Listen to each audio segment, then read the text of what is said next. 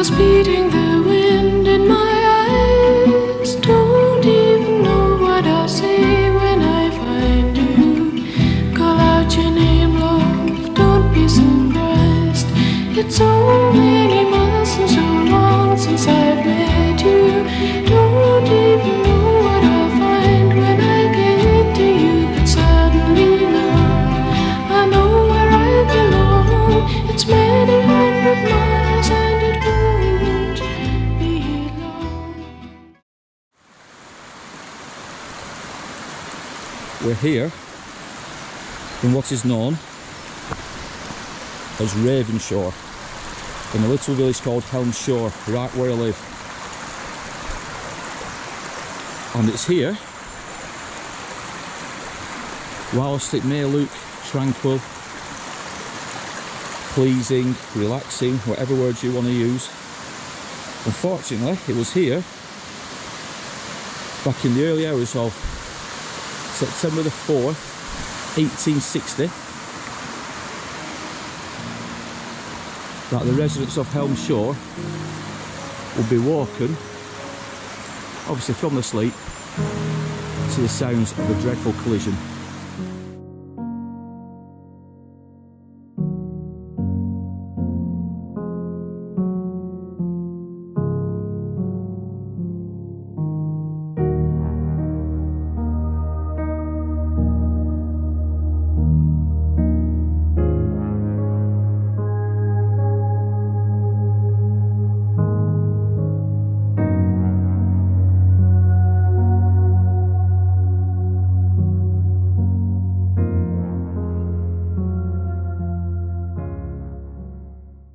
Believe it or not, this is called, or it used to be called, Little Blackpool.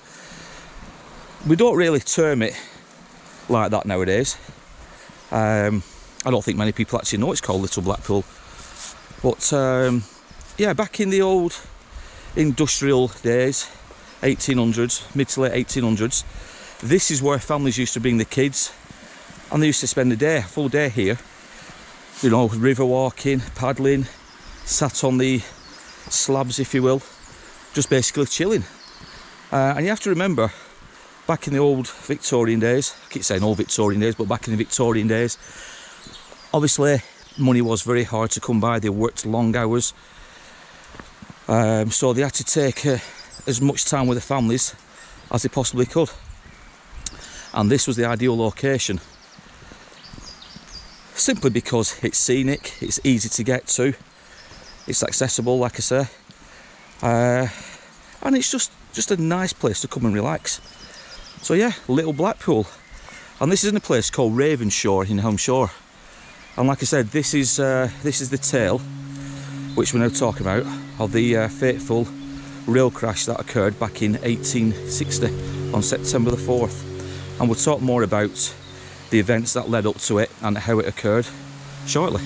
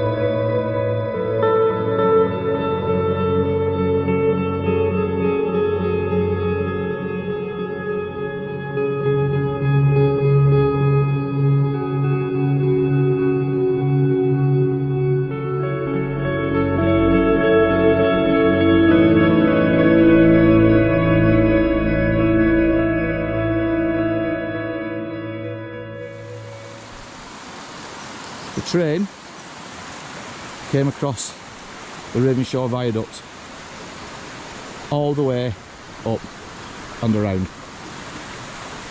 Within seconds of it leaving the bridge here, there was another train that had rolled back all the way from Helmshore station. When I say all the way back, it was about 400 yards. And within seconds of a second train that had left New Bailey station in Salford as it's left this viaduct here and it went further across, just on the bend, on the incline, the second train was on its way down. So as you can tell, or as you can imagine, it will be a scene of just utter destruction. Many people lost their lives that morning, 11 in total as it transpired, with 77 badly injured. The toll would have been much higher than that, but I think the official count was 77. Truly horrific morning, and we're going to go to the scene where that took place shortly. Now this, as I've already said, this area especially was known as Little Blackpool back in Victorian England. We don't really know it as that now, like I say, but it's a very tranquil, quiet place. Families would have been brought here. I have got some photos from the 1800s which I'll put over the top of this video footage now, and nothing's changed. Nothing has changed. I've just been down looking at these slabs down here, because apparently there is supposed to be some scratches, some engravings from which kids put back in the 1800s. I can't actually see them. I've had a quick look. Whether or not they're further across the riverbed, I don't know. They may be in that direction and across there. But yeah, apparently you can actually find engravings, if you will, from kids, you know, back in the day.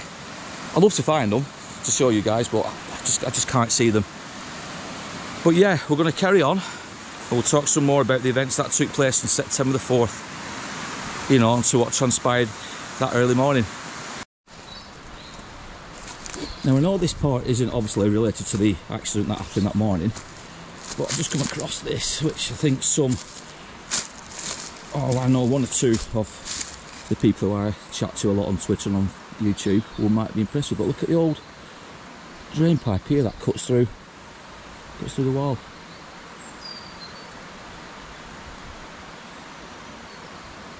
And obviously it goes all the way down. It's broken in places, you can see it, but it's all shattered. But obviously that leads into the River Ogden. Just there.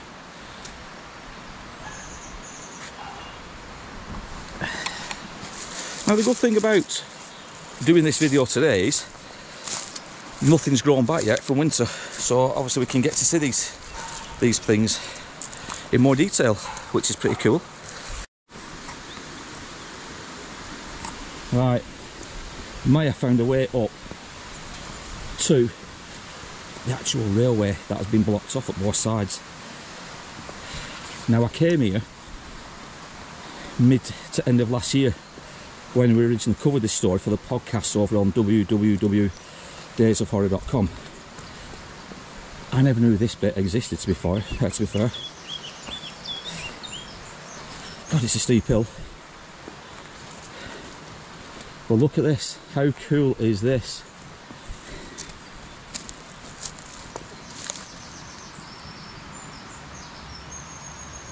Lancashire Yorkshire Railway. Didn't even know that was here. That is brilliant.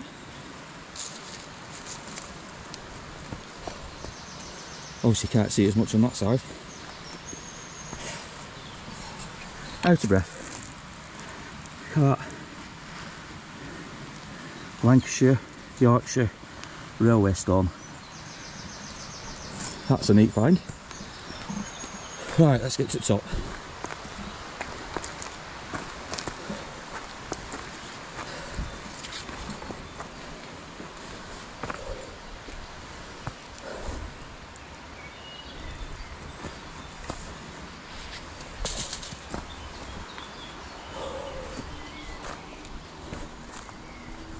Wow.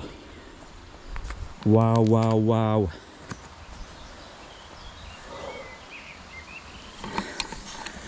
Buzzing isn't the word, guys. I can't believe I've actually got onto it. Didn't know we could get up here last time I came. This is the viaduct, Helmshore Viaduct. This is where the train, the railway, that morning sorry, not railway, I'm out of breath. This is where the train came, up here, along this line. You can see the embankments, the trees have come down, the walls are still here. I'm absolutely buzzing. Didn't even realise we could get this way. I mean, obviously there's nothing much left, but wow.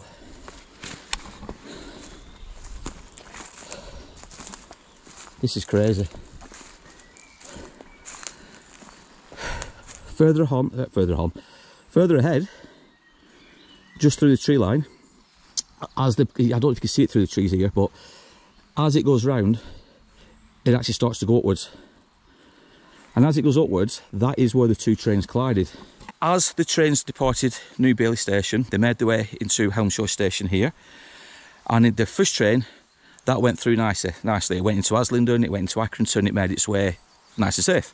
As the second train arrived in Helmshore, as it pulled alongside the station, the carriages shunted. So the brake lever, the chains, apparently they snapped. And I think it was 15 carriages that rolled back down. Now as they rolled back down the incline from Helmshore station to this point here, unbeknownst to them, well obviously not unbeknownst, but the third train was fast approaching over the bridge here. So as the third train is coming up here and the second train is coming back, or the carriages are coming back, the driver of the second train, he has managed to uncouple the actual engine from the front, put it onto the down line to come back down here in the hope of getting in front, and then obviously putting the brakes on the carriages to stop them. If he failed with that, he was hoping to get in front to stop the third train from fast approaching. It was too late. The trains collided just over there, just beyond the tree line. You can see where the railway line used to go, and there is an incline. You can see where it was down. I'm not sure if the camera's picking up properly, but that is where the two trains on that fateful morning sadly collided, with obviously 11 lives lost that day. So as for the actual, got a horse here. So as for the actual victims, if you will, you know, the ones that sadly died that morning, and as for the seriously injured, well, they were taken to a public house which was then called the Turner's Arms, and we'll go there shortly. But basically they were all taken there to be looked after. The crash itself led to 10 people being sadly killed, badly mangled, they were crushed, they lost limbs, arms, legs. It was a horrific scene. But as for the survivors, some seriously wounded, well, like I said, after they were taken to the Turner's Arms, many of them eventually made their way home one way or another, you know, to places like Accrington, Blackburn, Haslingden, Burnley, you know, and other surrounding areas.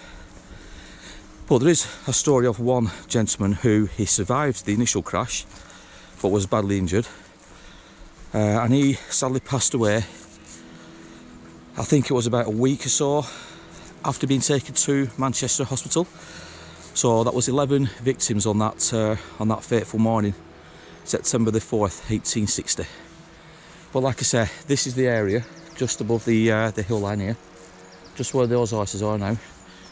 But that is the area where the actual collision took place, just in that area there. So it's actually not too far from the embankments of the, I think it's the River Ogden, which is just down here. So yeah, so just in that distance, that is where it took place.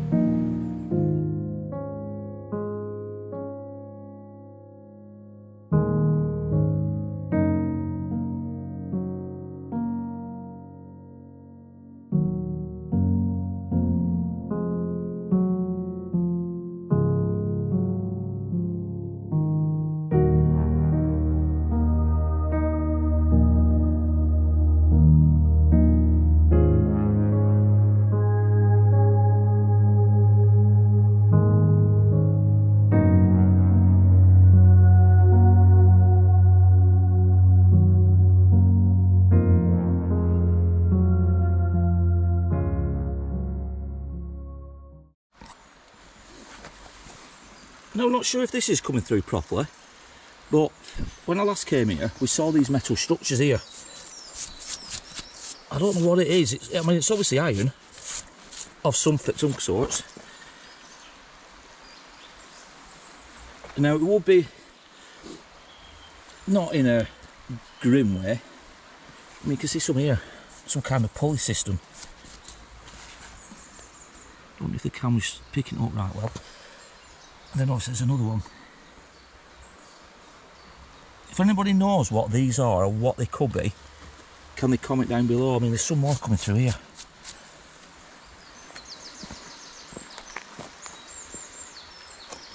But it would be interesting to know exactly what they are. I mean, considering the actual disaster took place just above this hill line here, in some dark, well, I don't know what's the word to use, but in some dark way, it would be nice to think that these could be possible leftovers from the actual train itself. Now, I know that might sound a bit grim. And you can see another one here. Again, it's definitely iron of sorts. But it would be nice to think that maybe, just maybe, are these artefacts, you know, from the actual train itself, from the trains that collided. Some might say that's a bit dark and a bit disturbing, but, you know, I mean, if there's remnants here, if there's relics here, that will be an interesting find. Somehow I don't think it is. I actually think it's probably part of the old, I think there was some kind of foundry going on around here, there was some business anyway. And we'll see remnants of that shortly and just get round this bend. But yeah, I mean, I just personally think it's something to do with the buildings. It's nothing to do with the railway itself or the trains, but it would be nice to think that there is something there, not in a ghoulish way, but in a nice little kind of memorial, you know, just to remember those that sadly died, you know, and obviously the accident that took place that morning.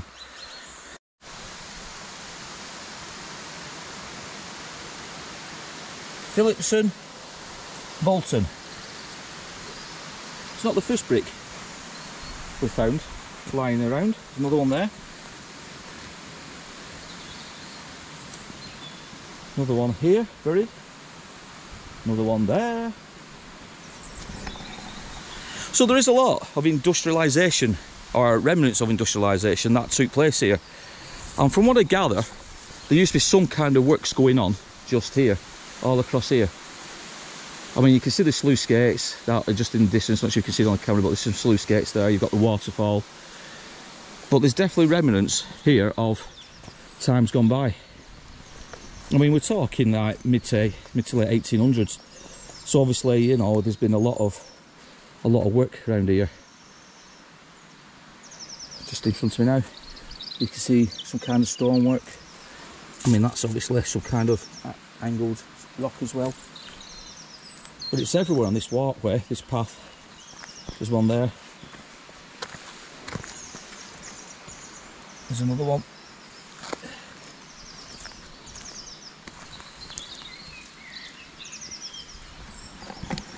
So there is remnants definitely on this path.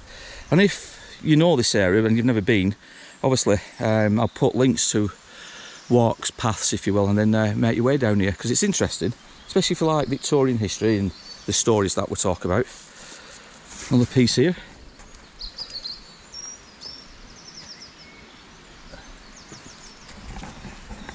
Well, like I said, if anybody knows what those metal structures were that we showed you earlier, comment down below, tell me what you think they could be. It's definitely iron of some sorts.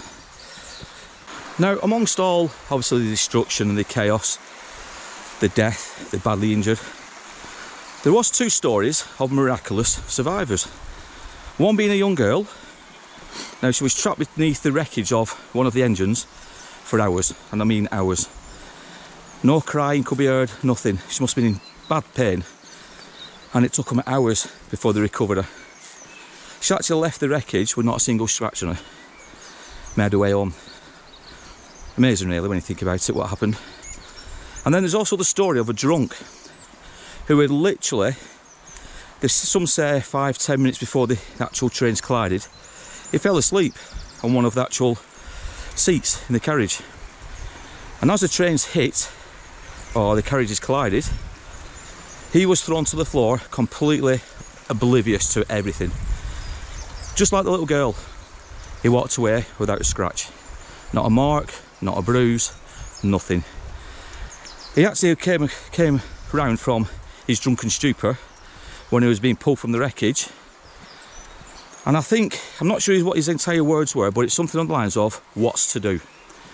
I mean, imagine, you've just been involved in one, or if not the fatalist rail crash to take place in these parts, but to actually take part in it, completely oblivious to it, to what happened, considering the noise, the destruction that would have took place, but to walk away without a single idea as to what happened, the mind baffles. How he did it, just don't know. But yeah, two quick tales there of survivors that actually walked away from such a bad and a horrific event. Now, people had been over to Manchester to watch a brass band contest that took place at Bellevue Gardens. Now, they reckon there were up to 20,000 people that day that attended the actual contest. Now, these 20,000 people had to get home somehow. So trains were put on, more trains were put on. And when I say more trains, I actually mean more carriages, because like I said, there were 3 trains that left that evening to come back towards Ramsbottom, Helmshore, Haslingden, Accrington, you know, the surrounding places. But 20,000 people. Now, when you put that into context now, 3 trains covering that many people roughly, and then obviously fate intervened and that collision took place here in Helmshore, 400 yards in that direction down to where it happened. Now, obviously the inquest took place and nobody was found guilty. There was nobody to blame. Some people say the couplings, or the couplings I should say, literally snapped, because basically what happened was, as the carriages came to a standstill at the station, they rebounded off each other, snapping the couplings on the chains. And obviously that left 15 carriages to free roam back down the incline, which obviously, again, I keep saying it's in that direction. And Helmshore station used to be in that direction, which we're going to go to in a minute. But yeah, so obviously they've gone down the incline. Now, they say they checked the couplings back at New Bailey station in Salford, because they do all these checks obviously before trains leave or they depart the stations. Now, the station master at the time said he saw no problems, absolutely fine. But obviously they could have been defective. It would be difficult to tell. So I can understand why nobody was blamed. The driver did nothing wrong. He wasn't speeding, he didn't slam on, you know, there was nothing to point the finger of blame to anybody, and it was put down as an accident. However, what did come out of it was they made all owners of these railway lines, these railway companies, culpable. So going ahead, any further accidents that led to cause a loss of life, I should say, they will be held culpable for it. Obviously imprisonment, huge fines, you know, the strongest of punishments that could be afforded to them would be given to them, all because of the actual disaster that took place here in Helmshore. So changes were made shortly after that event. So some good did come out of it in the end.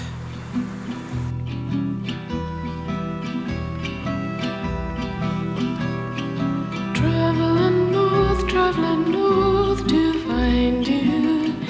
Train was beating the wind in my eyes. Don't even know what I'll say when I find you. Call out your name, love, don't be surprised. It's so many months and so long since I've met you. Don't even know what I'll find when I get to you. But suddenly now I know where I belong. It's many hundred miles and it won't be long. Just making our way to the original station master's house, if you will. That still stands today, and it's probably one of the only features still remaining from back in 1860. Now, we have to be respectful because Obviously it's no longer a station master's house, but it's somebody's actual living premises now, so yeah, we have to be mindful of that when we do these videos. But that is the original station master's house, and as you can see, you've got like an old, some kind of lamp stand or whatever it is, and that still remains in situ. And just to the gateway, the driveway, you can see the station master's house, obviously a block. But these are the only features really that stand from back in 1860. Because of the beaching acts that took place around, I think, 1966, obviously a lot of local railways were made defunct, they shut down. But the old railway, Helmshore Railway, used to go where these houses are here. Again, we have to be respectful, but it used to come across here and it used to go all the way through them gardens just down there, and that is where the collision took place, just further back where all those houses are. Now here, where this house is, this bungalow, and a bit further back, that is where the old Helmshore station used to be. Now I have got some pictures of Helmshore station, so what I'll do, I'll put them over this video so you can all see for yourselves what it used to look like back in the day. And there used to be a footbridge that used to go across here, a platform. I've got a photo of that. I'll try and dig that out and I'll put that over the top so you can see that as well. But yeah, we do have to be respectful, because like I said, these are now where people used to, well, people still live, I should say, not used to live. So we have to be respectful. We can't just go, obviously, intruding on people's living spaces. But as you can see to the left, that is where the old railway used to run along. Now we're going to go to the station pub now, which used to be known as the Turner's Arms, and this is where the bodies were taken that morning, and it's just up this road here. I don't know if you can make that out, guys, but there's your plaque. Helmshore Railway opened 17th of August 1848, closed 3rd of December 1966, and that was closed because of the beaching acts. The original box, Helmshore, rebuilt in 1990 by Alan Dunn, same surname as me, sign there.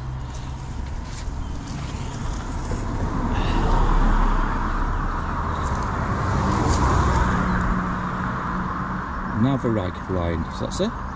Railway Cottage, 40 yards down drive. So that's down there.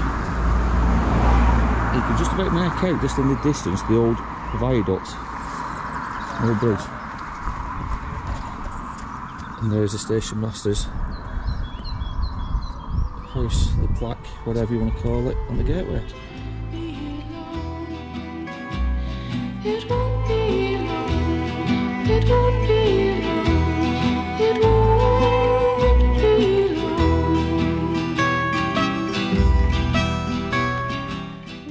So in front of me, guys, is the station, also known as the Turner's Arms, back in 1860.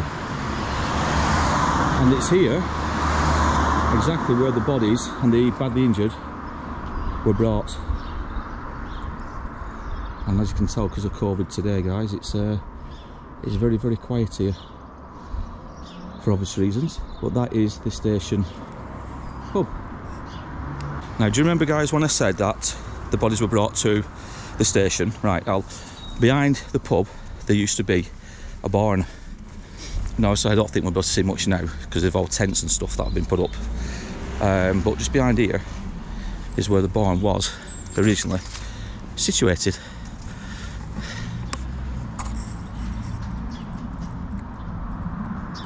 So this is where the barn would have been, just behind the actual Turner's Arms, or as it's known now, the Station Road pub. But like I say, you've got your marquees up now and your benches outside for obvious reasons, like I keep saying.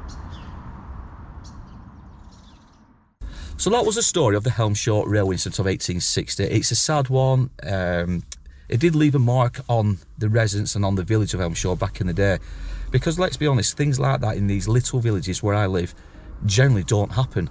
But this was a truly horrific morning, if you will. 10 people at the time lost their lives with another person shortly after, so 11 people died that day, or were involved in a bad accident that day, I should say.